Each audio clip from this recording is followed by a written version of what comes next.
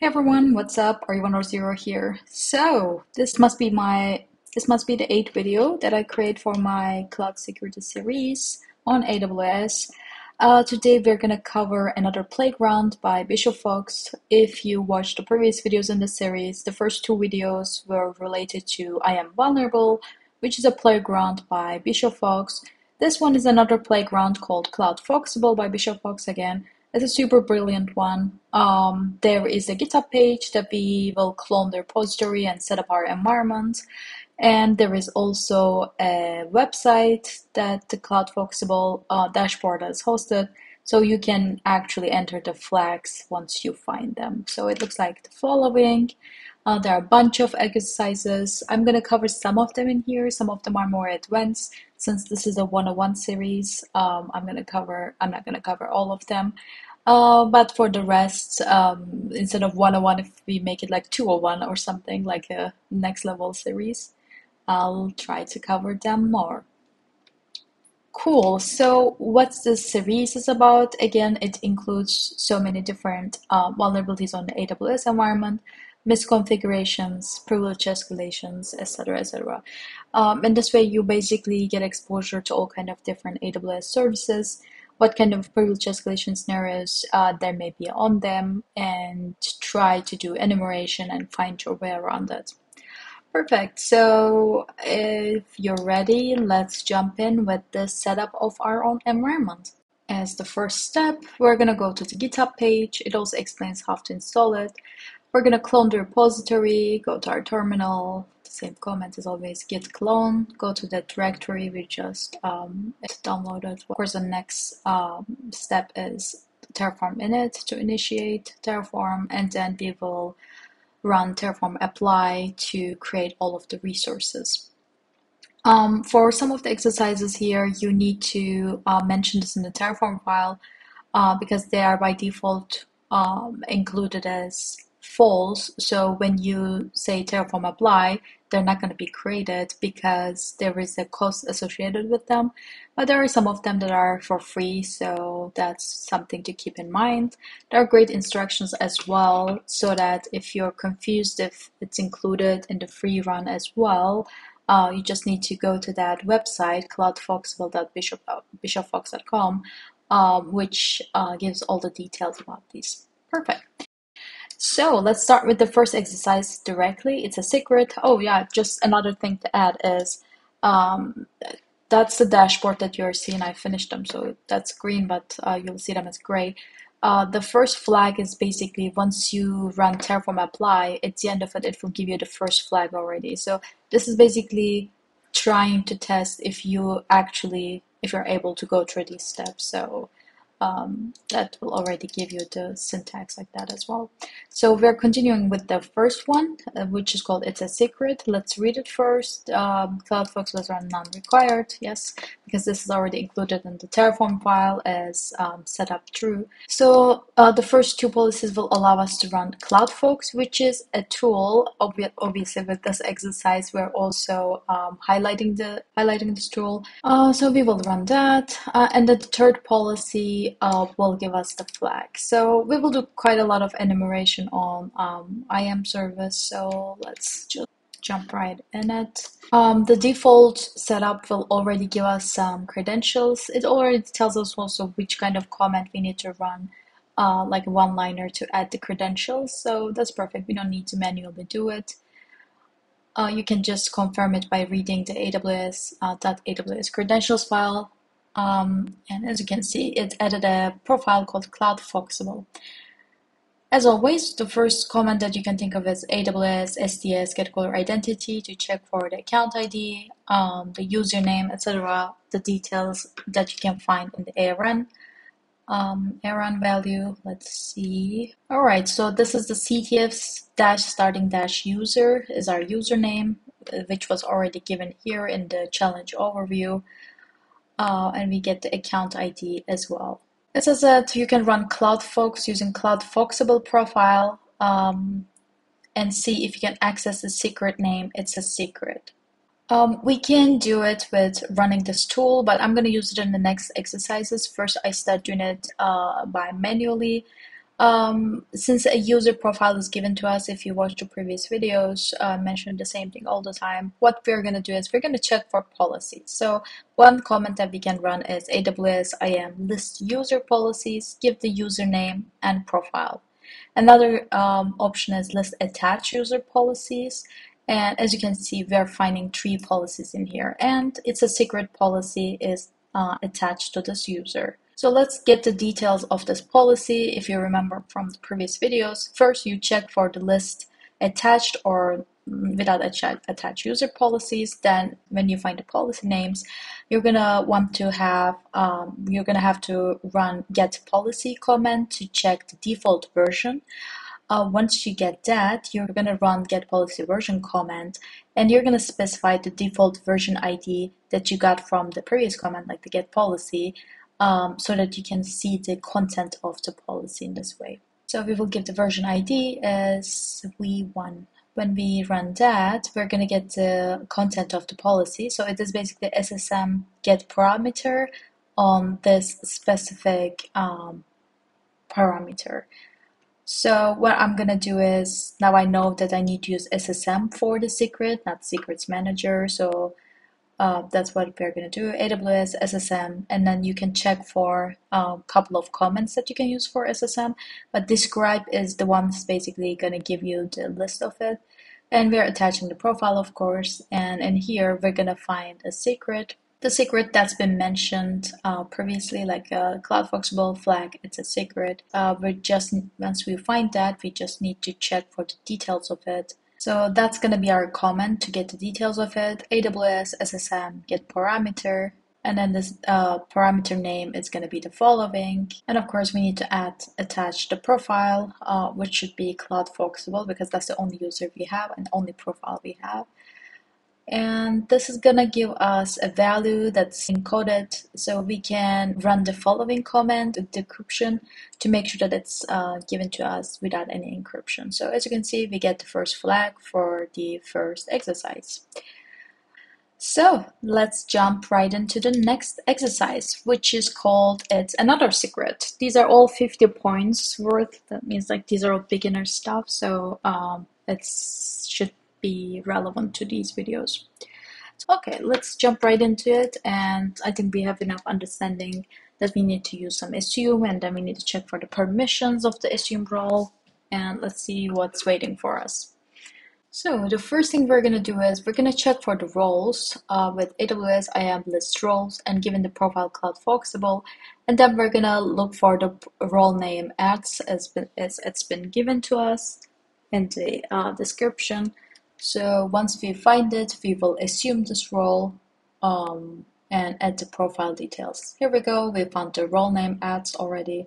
So we have the ARN for it, and as you can see, we can contact STS assume role by starting with CTF starting user. So which we are, it's already actually allows us to verify that we can assume this role. So that's what we're gonna do. And the command we're using is AWS STS assume role. We need to give the role ARN. It's given in here, and we're going to attach it. And of course, you need to mention the profile, which is called Cloudfoxable, the original default profile that we were given with. And you need to also specify role session name. And of course, you're getting credentials in this way, which you are going to add to your AWS credentials file, as always. We're going to go there, we're going to add the access key, secret key, and the session token. Let's add it quickly. Let's call the profile ads and add the rest of the details here. Of course, we verify the profile with STS get caller identity to get the account ID, role name, etc. We already did that. Next thing we want to do is very similar to the previous exercise. We're going to check with SSM get parameters, and this time we're given the profile ads. And this time we're going to check for the parameter name. It's another secret. The same way that we did in the previous exercise. Since we know the syntax for it, we just add it in this way. And you need to specify the region, and you can ask for with decryption so that you don't need to decode it. And here we go. And the same syntax as we did before, we just get the flag in this way. I think it was an easy one, but it's a cool one. It's just a variation of the previous exercise. All right, the third one is gonna be backwards. So let's have a look at it. So go find out who has access to domain administrator credentials in Secrets Manager, and then use your Cloudfoxable profile to access to that role and grab the secret. Okay, we have a bit of understanding what we're supposed to do. There are some hints. We need to do something with Secrets Manager. There is a secret. We are trying to understand who has access to that secret. And then from there we will grab it. So not sure what do we need to do, but let's start with enumerating and try to figure out. This is the tool I'm talking about, CloudFox. It is very cool coloring and everything, and it's very neat that you can see the output. So let's use it for this exercise. I tried to do the previous two exercises manually, but this tool is great if you want to enumerate in an automated way. So let's run CloudFox binary. You need to attach the profile. You need to mention first which cloud provider. It also supports other providers as well. We're using AWS. We're attaching profile with -p option. We're looking for permissions and a v2, and we want to grab anything with secret or secrets manager, as this is the service that we are interested in. So when we send that, it gives a bunch of output, and let's see which one is useful to us. Let me make it a bit smaller so we can see the big picture here. So since we are looking for this secret, domain administrator credentials, we're going to look specifically for it, and we see it in the first line already. So this is the role that has access to it, and that's the secret that we're talking about, domain administrator credentials, something da. So now we know who has access to it, that's been mentioned in the description. So of course we will try to assume this role that we found here.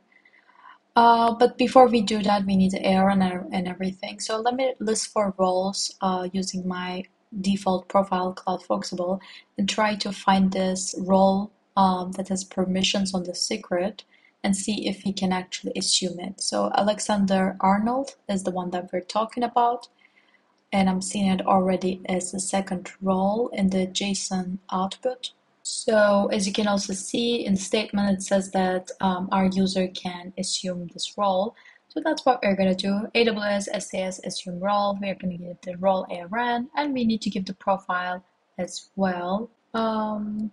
So we're assuming this role, attach the current profile, Cloudfoxable, so that we can get the credentials for this role. The same story, once we get the credentials, we're going to add it to our AWS credentials file. There we go, we get the credentials, just directly add it to our AWS credentials file. Let's save this file, looks good. Let's copy that profile name that we're going to use for the rest of the enumeration, and we're going to use Service Secrets Manager. So we want to get the secret value for this following secret ID, which is domain administrator credentials. So paste it in here, which is going to give us the flag.